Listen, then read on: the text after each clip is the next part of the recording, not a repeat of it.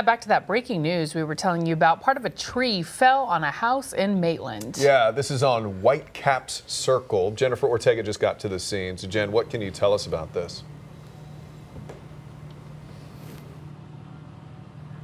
Yeah, no one was hurt. Actually, no one was home either when this tree actually fell down on this house and actually brought down a couple of power lines. You can see crews coming out of the house right now, just making sure that everything is okay. Now, this all happened around 5 o'clock this afternoon. Right now, Duke Energy is out here trying to fix the problem. We're told only one customer is affected and that power should be up and running by 7:30 tonight.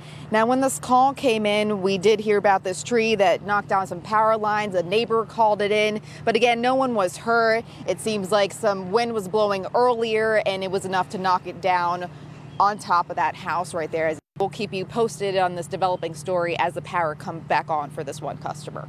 Matt? That'll take a while to clean up too. Jen, thanks.